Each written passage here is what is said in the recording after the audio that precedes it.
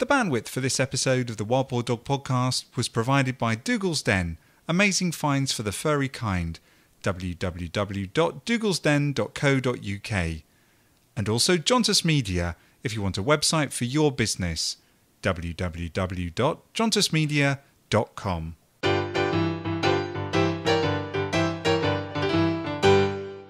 Well, good morning, Karen. Good morning. How are you doing? I'm great. I'm a little bit tired. My legs ache after my marathon walk last week for Skinny Paws. So thank you everyone for the donations for that. We've got a lot lined up for the show today, haven't we? But first, we've got a bark. Yes, from Marley Terrier. From Marley Terrier, our long-lived, I don't know what the word is, correspondent who, keeps us up to date with things from the dog world. On Twitter, yes. On Twitter, yeah, and lots of Border Terrier friends out there. So I'm absolutely thrilled that we've got a bark from Marley. Okay, so before we get on to the main items today, which is on separation anxiety, and we'll also be talking about dog birthdays, let's listen to Marley Terrier bark.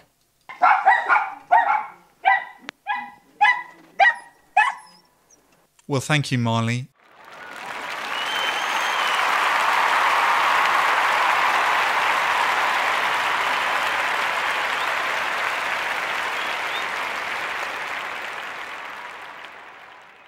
It's really nice to finally have you on the show. Well, do you know what? Marley's voice sounds different to how I imagined it.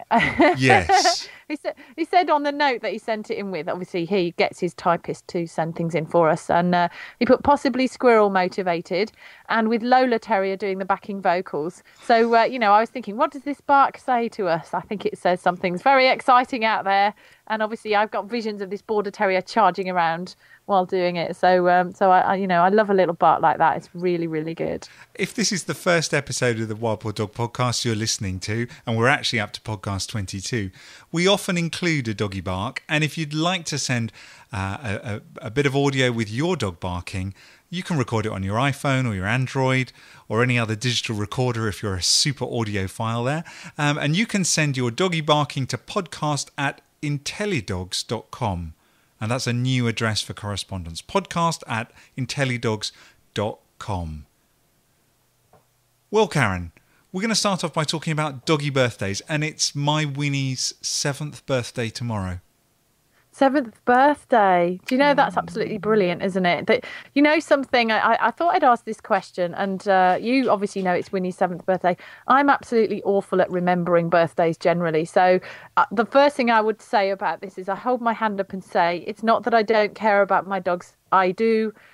But I do forget their birthdays. And the kids were asking me yesterday, when is, when is Bonnie's birthday? And I was thinking, it's on the paperwork somewhere. I remember Pickle's birthday because it's the same day as my son's birthday. So I remember that one. But other than that, I'm terrible. So I thought I would ask on Twitter, do people celebrate their dog's birthday? So do you want to hear what people said? Go on then. Okay, so I got from Lindsay, who's from Bee Puppy Farm Aware, which is a brilliant organisation. She sent some fantastic pictures and she said, yep, always homemade cake with lettered candles spelling out the dog's name and a special walk on the beach if they can, and lots of presents. So she really, celebrates the dog's birthday, and she sent me some gorgeous photos. So I'm going to put those on the blog because they're just lovely. Richard, who has Charlie and Tibby, says, we used to give the dog a mince pie with a candle on it. Sad that I had to blow out the candle and didn't get any of the pie. Now, I don't know about mince pie. You're not supposed to give your dog raisins, so don't give them a mince pie if it's a Christmas mince pie. But if it's mince meat, I'm sure that's okay, as in minced beef. Doreen says every day is a special day for R4, so they don't have a special day, which I think is very sweet. Soxy says we all get a present, a chew, and Mummy makes us doggy burgers for tea. And then not everybody does it. Amy said, am I the only one who doesn't? Sorry, in my opinion, these are dogs who have no concept of it being their birthday. And then she said, please don't shoot me.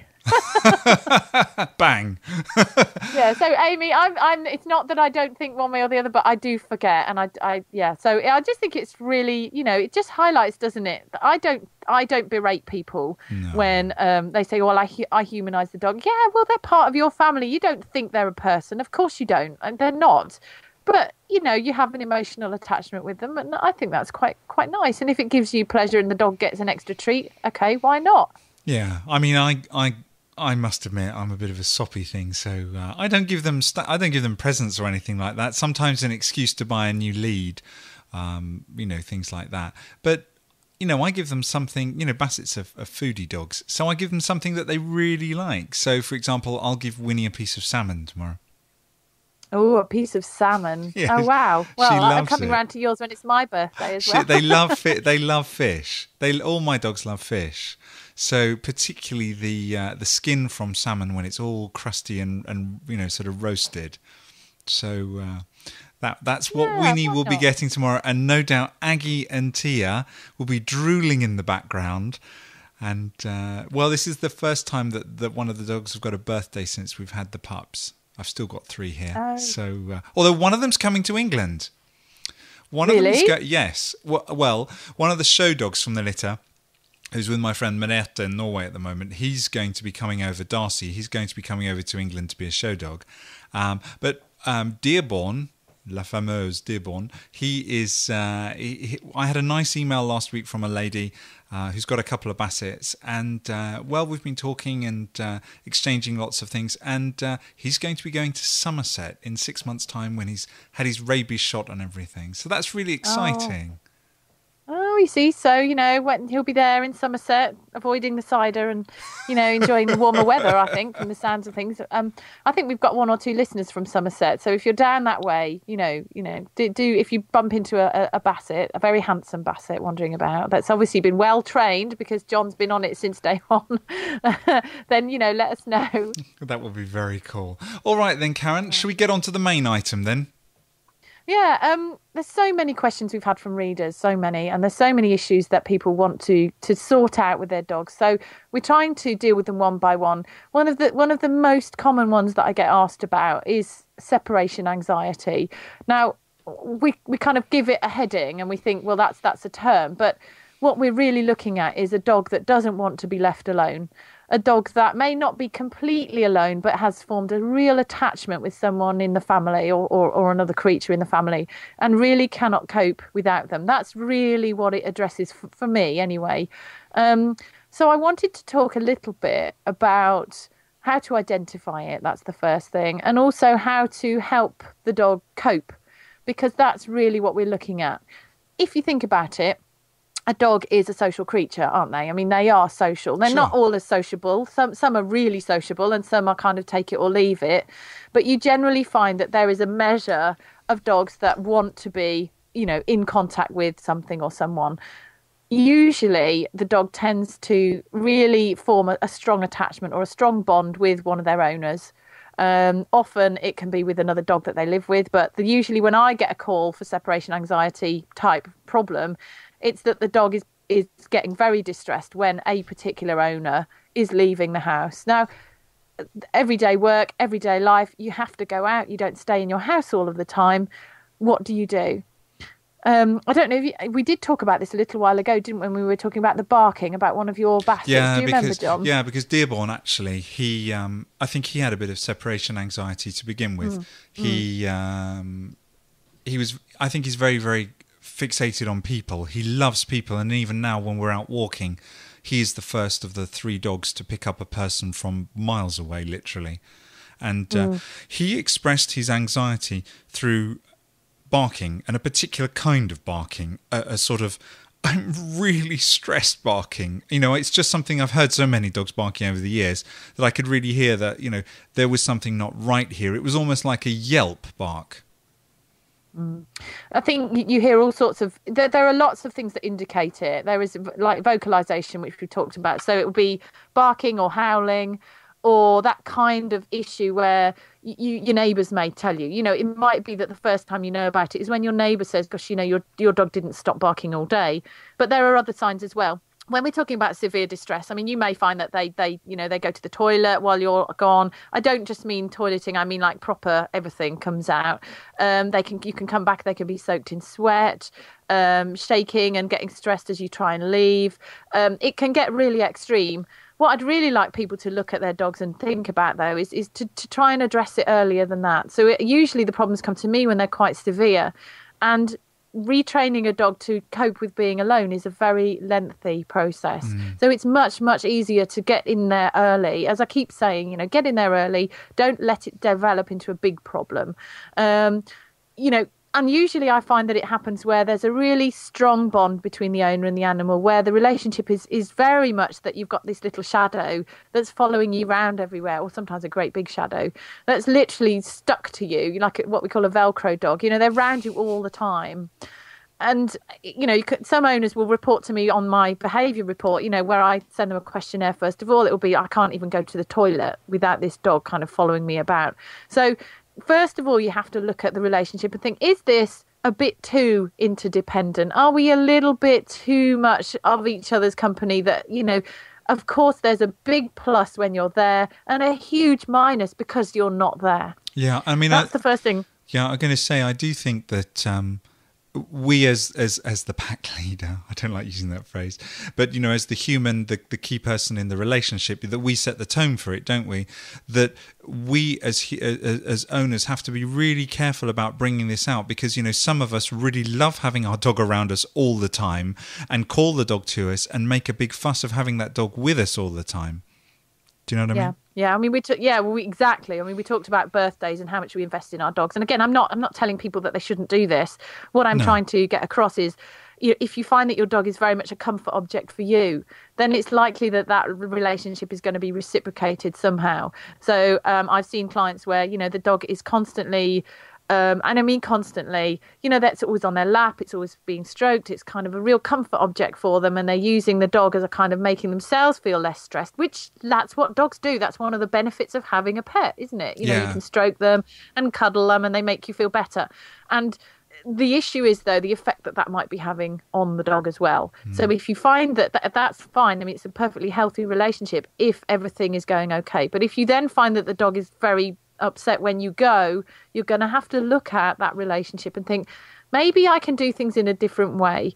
Maybe instead of doing all of that, I could cool things down a little bit, play with the dog in a way that gives them a little bit more independence, get them to do things that are more active for them to do alone, or at least with your help, but not with too much involvement.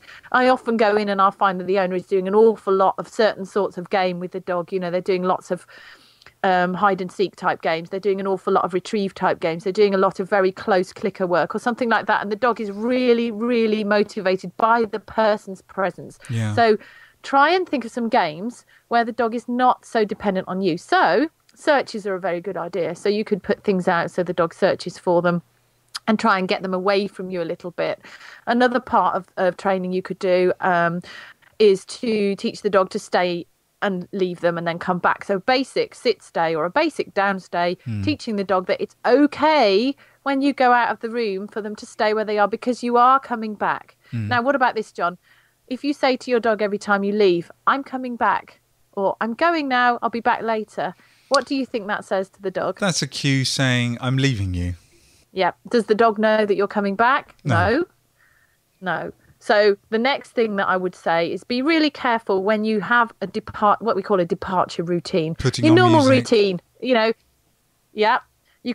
do certain things that are going to teach the dog that it's fine, not certain things that teach the dog that you're going out and you're going to be gone and they're going to be on their own. So our normal departure routine would be something at the moment, maybe like, you start thinking about going out, you're looking at the clock, you're finishing your drink, you're packing the dishwasher, you're doing kind of chores that you normally tidy around before you go out the house, and then you get your coat, you get your keys, you get, so by that time the dog started working up, you're going now, aren't you? And you go, yes, I'm going now, Because dogs watch, don't they? They watch us all the time and they pick up these cues. The same reason that they know that the treat is coming from the left hand, because you always give it from the left hand. You know how they fix on the other hand. I always try and vary it. But I mean, exactly that. You are setting up cues that you are leaving. So how do you cope with that, Karen? Do you say you have a little sort of mental check to yourself to say, I must vary the way I leave?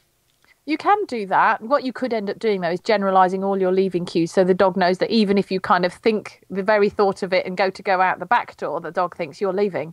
So what we've got to try and do is you can vary the departure cues, but it's very hard to catch a dog out if they're really nervous about something. They will watch really carefully.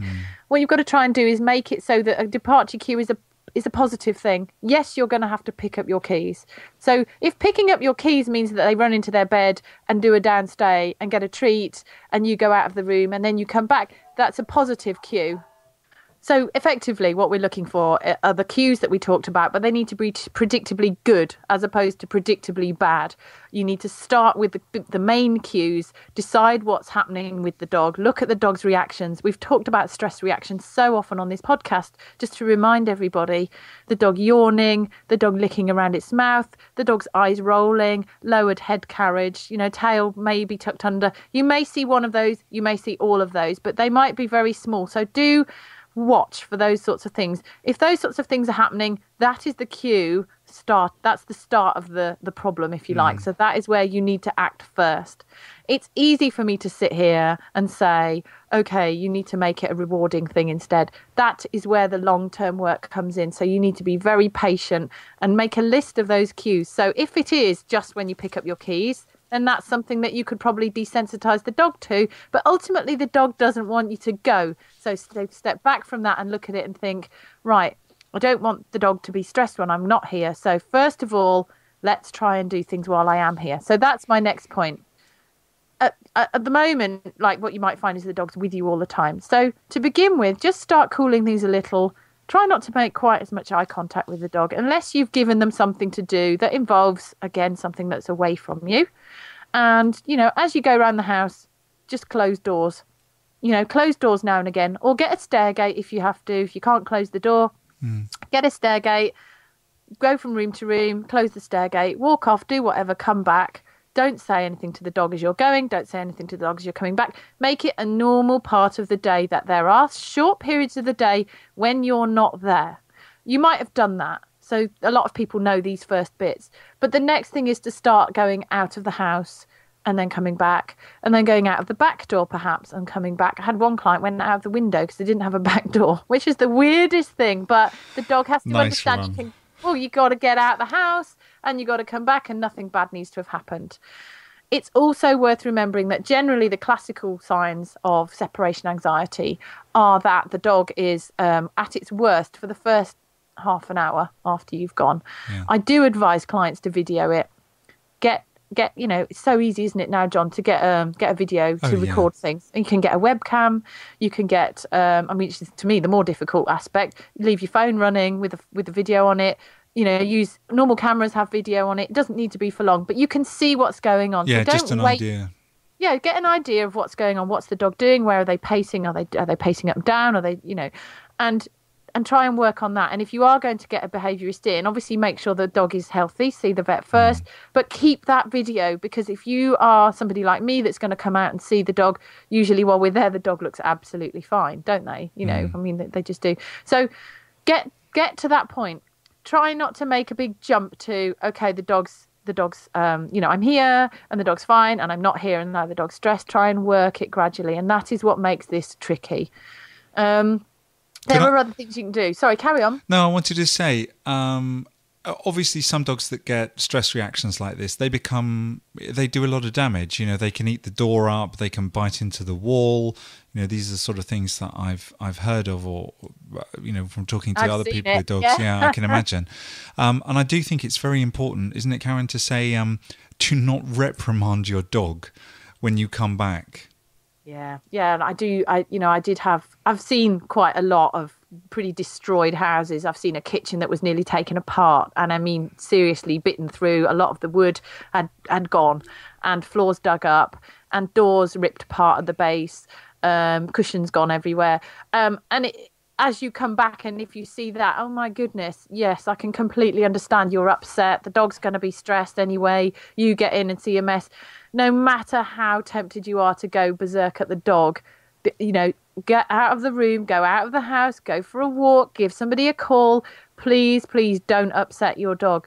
Don't stress your dog out already, because the dog is then going to think next time, they don't actually want you to come through the door either. So and they don't want you to go out because they don't want to be on their own.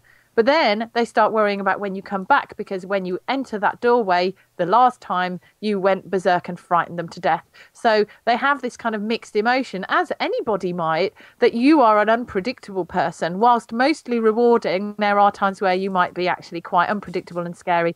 And when people say to me, the dog knows it's done wrong, dog knows it's done wrong, it looks guilty. A guilty look from a dog is actually a dog's anticipation of something bad is about to happen, but it does not mean that they know what it is about or why they've done it. So sometimes you get this same issue with house training. The dog knows it's done wrong.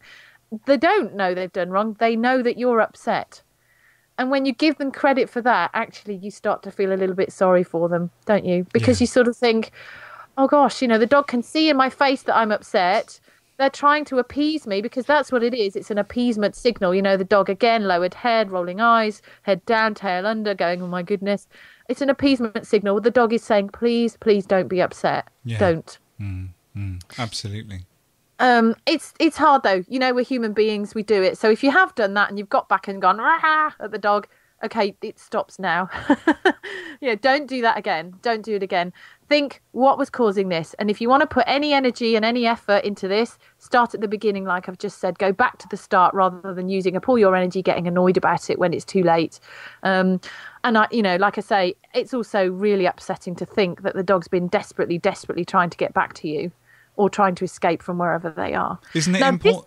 Sorry, Karen. I was going to say, isn't it important to train up the dog?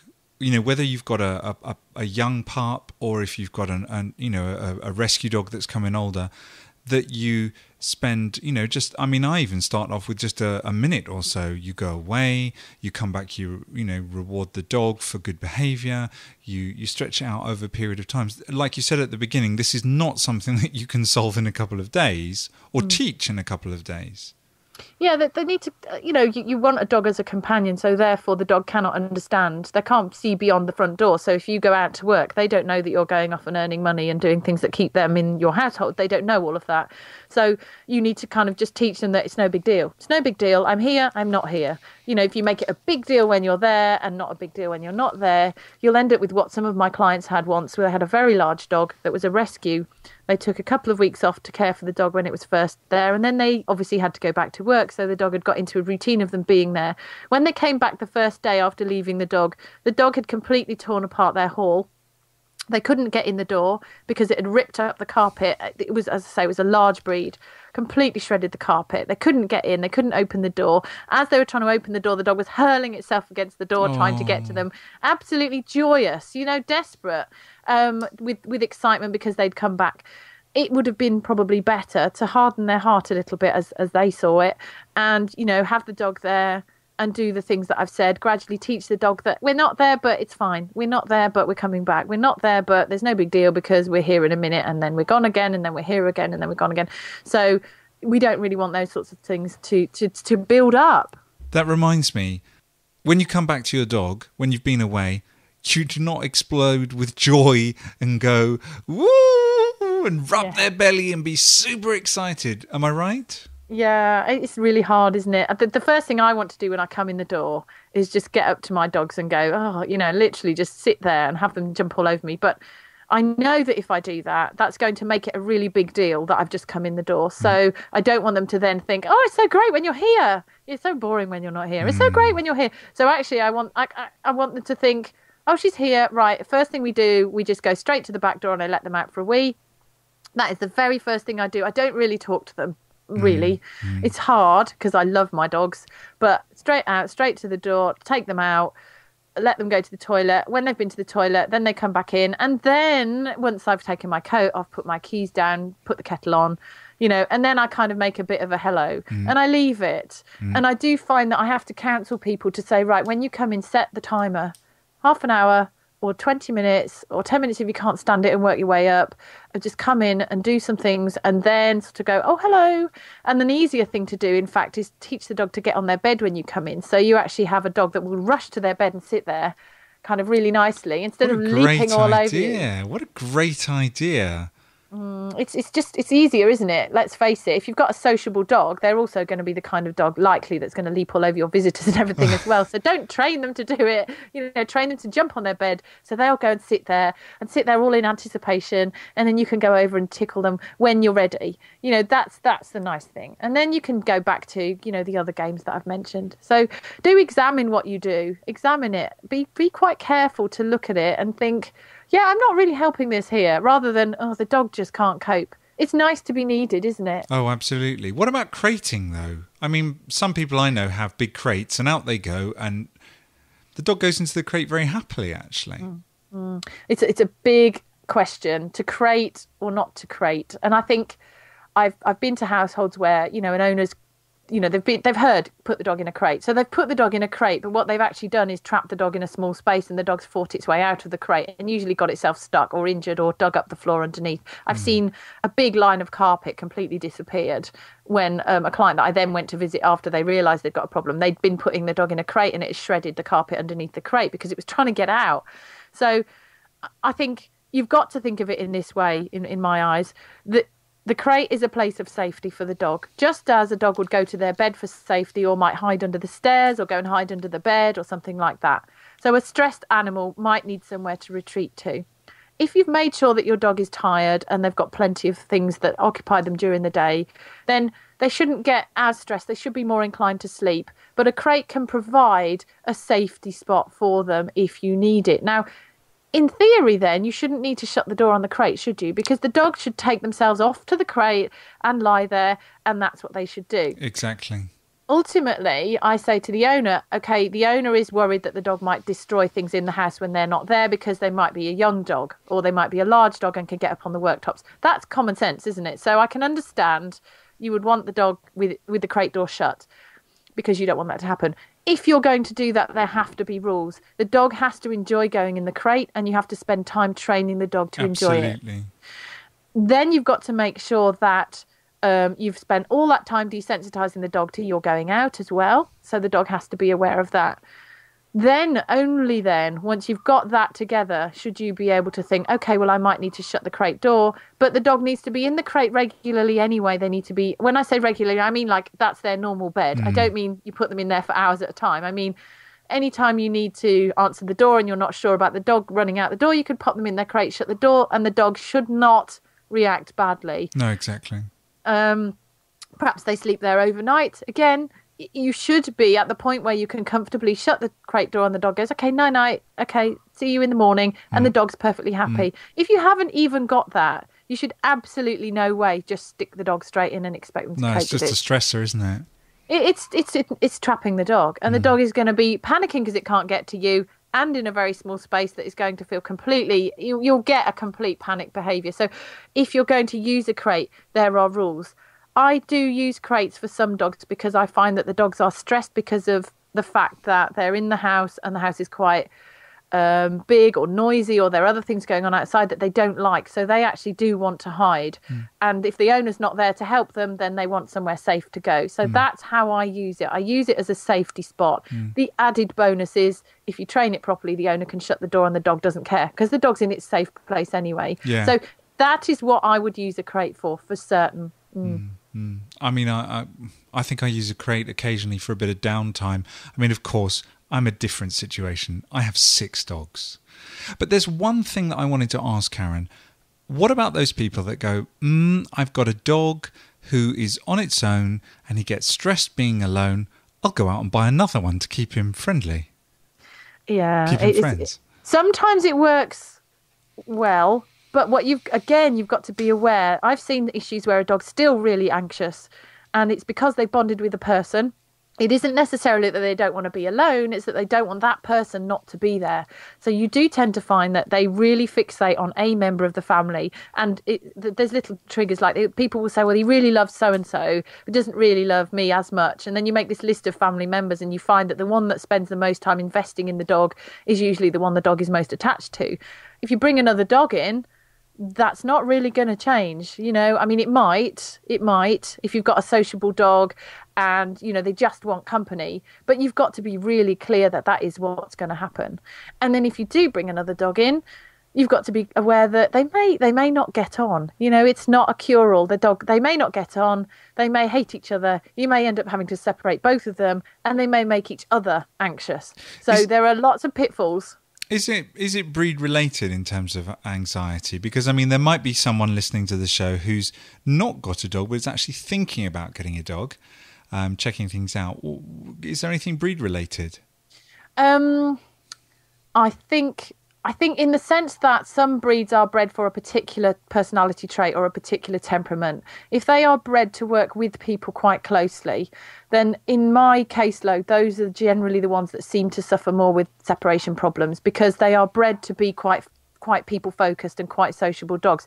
You do get some dogs that are not bred for that purpose, and probably aren't really that people oriented anyway, and they're generally the ones that don't suffer. So I wouldn't necessarily pick just breeds, because you can get a huge variety within any breed, and indeed within any litter. Yeah. You get some dogs that are very needy and some dogs that really tell me about care it. less. Tell me about it. I think if you're going to choose a dog, you always want the dog in the middle. And that's a little bit of a warning, isn't it? Because if you've got a litter and you haven't got pick of the litter and you've got one dog left, what if it's a really needy dog? How you're not going to know. So yeah, and that's a really interesting issue, because of course, from a breeder's perspective, you've got a litter and there are different characters. I mean, I can say I've got 3 dogs here at 6 months, so this is the first time I've really had the opportunity to see their development all the way through. And one of the guys, Digby, he is the most laid back, secure wolf out there, and Dearborn, he's the most lively, energetic basset I've ever seen. Was he from the same litter? I can't. Yeah, and he's had a little bit of an issue when he was earlier on, and that seems to have been gone over. But one of the things that I was thinking in terms of one of the older podcasts, one of the earlier shows, we talked about activating the dog with something like a Kong or one of those games.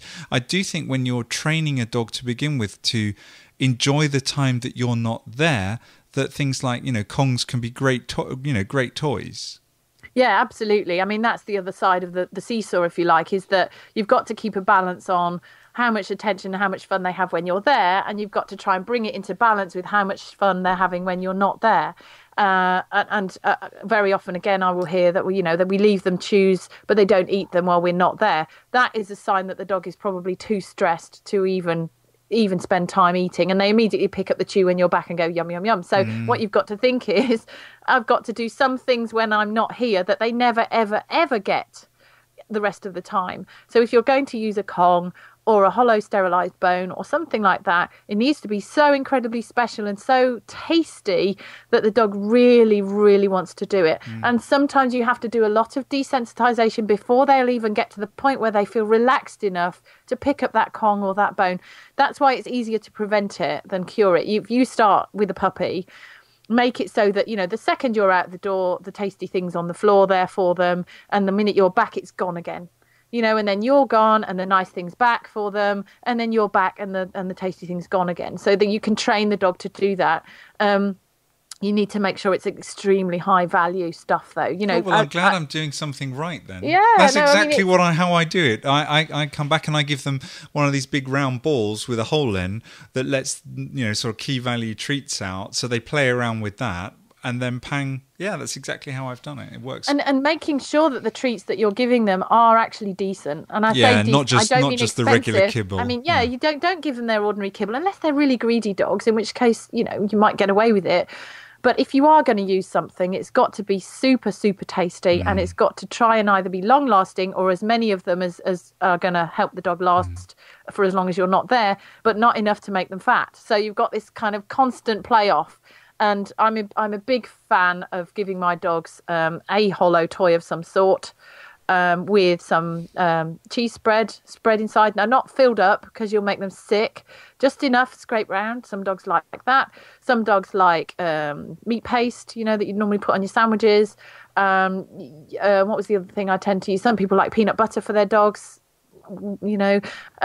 But the idea is that you don't just put a boring old biscuit inside a rubber Kong, which smells of rubber and biscuit that they get normally. That, I mean, to be honest, I wouldn't be that interested. So you've got to make it delicious. Some people freeze a Kong. They'll pack it full of stuff. Yeah. A little bit of non-salted stock in there, meat stock. Freeze it. and the dog takes ages to get it out. But you Yeah. need to build up to these things gradually. It's no good just kind of dropping a boring old hide chew that they get all the time and going out and going, well, I left them a chew. It's a boring thing they get anyway, and you're not there. And you've got to make it, I'm not so exciting. Look, dog, here's a nice thing, and I've gone out of the room, so it doesn't make a difference to you. It's almost like some people don't want, I don't know, it's almost like they want to be needed and they want to be loved, but the flip side of the coin is the dog can't cope when they're not there. So we have to try and wind ourselves back a little bit from the dog, I think. I have one last thing that sort of occurs to me before we sort of start to draw things to a close, and that's if I think about, you know, where I live, there are quite a few people that commute into central Stockholm, and they have their dogs. It's quite a doggy area, and they go out in the morning, and everything is a rush. Business starts quite early here. People have to sort of be up at about 6 to walk their dogs. And I often see people who don't exercise their dogs enough first thing in the morning. Then they rush off to work, leaving the dog for maybe, you know, if they work part-time, 6-7 hours, 5 hours. And or maybe they have a dog walker come in the middle of the day and stuff. How do you feel about that, Karen? Is the long walk, the good exercise before leaving the dog, do you see that as a key part of the process? Yeah, definitely. It's part of having a dog, isn't it? And it sometimes can be an absolute pain. I'm the last one to wag the finger at people because I know real life gets in the way. But I do think that what you're trying to do is increase the dog's, serotonin levels, make them feel happier, make them feel more relaxed, make them feel tired. If they've had a good old walk and something to occupy their brain for a bit, and that they hopefully drift off to a nice dreamy sleep, and that'll be it, sort of thing, until the dog walker comes. There are laws about leaving your dog for longer than I can't remember what the Animal Welfare Act says now, but the RSPCA advise no more than 3 or 4 hours a day you should leave your dog. Really? It's that's not the law. That's what the RSPCA advise. But the Animal Welfare Act now talks about social welfare as well. I'm not aware of any prosecutions yet, but I do think that it is brought to people's attention that you have a social creature. It's not acceptable really to leave it for many, many hours a day. And when I say many hours, I mean 3 or 4 hours is okay. Maybe a day occasionally if you absolutely got nothing else you can do. But generally you've got a dog that wants to be in company with people. And if you're leaving it on it or other dogs, you're leaving it on its own all day, it really doesn't have much to keep it happy. Exactly. And so... yeah, taking it for a really good walk is a great thing. Getting someone else to do it. There are so many dog walking businesses starting up now. I did a blog it's probably about a week ago now, written by a dog walker about how to find a good dog walker and what to look for. You can also put your dogs in daycare. I mean, especially if you've got a really severe behaviour problem, obviously you get a behaviourist to help you. That would be the key. Check with your vet the dog's okay and not in pain. Get a behaviourist to come out and help you. Also look at the possibility of daycare, because some dogs just cannot cope. They can't. They're probably never really going to be really, really tolerant of it or possibly enjoy it. So that's not a very nice welfare thing for them. Find a good daycare and drop the dog off at daycare, and the dog will have more time with other dogs. And when you get home from work and you're tired and you're really shattered, so will your dog be really tired and shattered. So it's actually a win-win situation. Yeah. It does cost money, but pet ownership is expensive. Yeah, let's face it. Of course. So, there's lots of things that you can do. And I think, again, take control of the situation. Decide that you're going to do something about it. Decide that it's not the dog's fault on its own, but it's not all your fault either. The dog might be a bit needier than the last dog you had, or your neighbour's dog or something like that. But do deal with it. Do take the bull by the horns and just go for it and think, okay, if I can't do this, I'm going to try this. And I'm going to do this. I'm going to make my dog happier. I'm going to be less stressed. My kitchen's not going to be torn apart. And it's not... you're not giving in by taking your dog somewhere like daycare. No, not at all. You're making things better for yourself and for your dog. So we've got a handout that you've prepared, Karen, for people.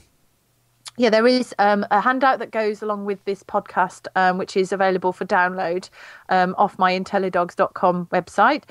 It's not intended for people who have a severe problem. Obviously, if you have a severe problem, you do need to get professional advice that is tailored to your needs. So do bear that in mind. If you're stuck, you can go to the APBC website if you're over here in the UK, if you want to find somebody good, and I'll put the link on the blog post for this podcast.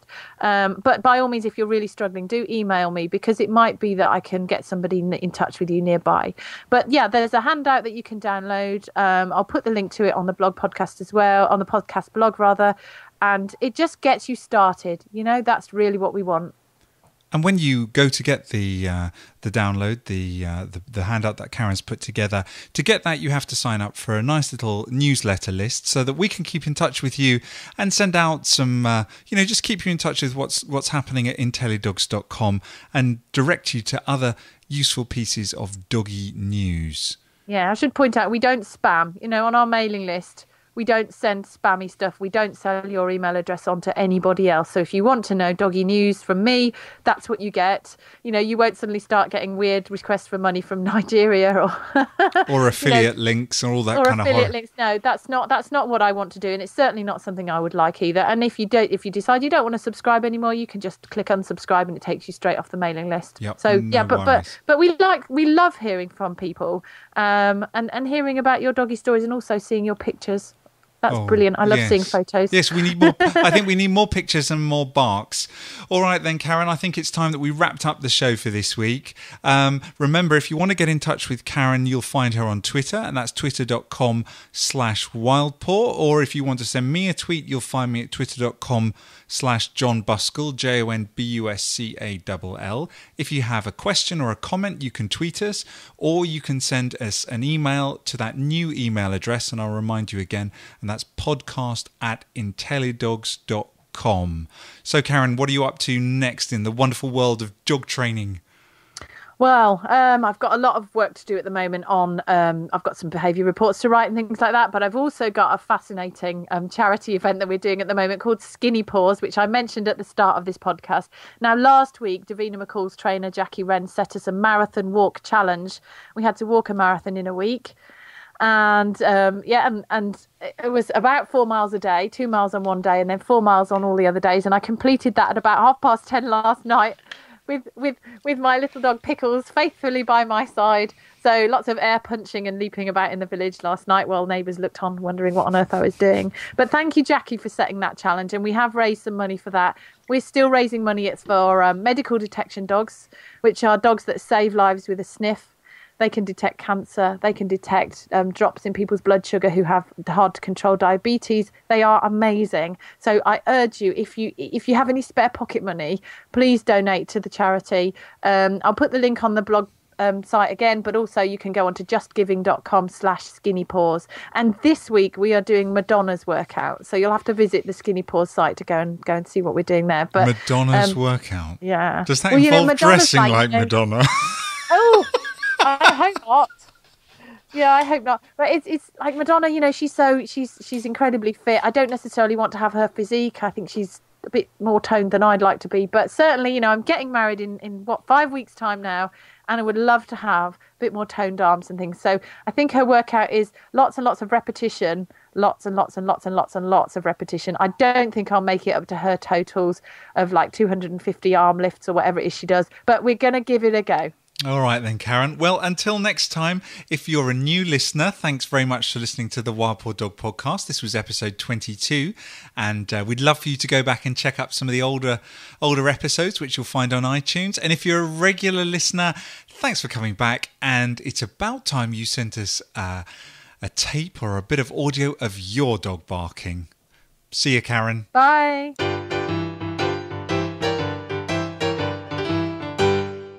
The bandwidth for this week's Wild Paw Dog podcast was provided by Dougal's Den, amazing finds for the furry kind, and you'll find them at www.dougalsden.co.uk. And it was sponsored by my company, Jontus Media. If you want a website for your business, get in touch and you'll find us at www.jontusmedia.com.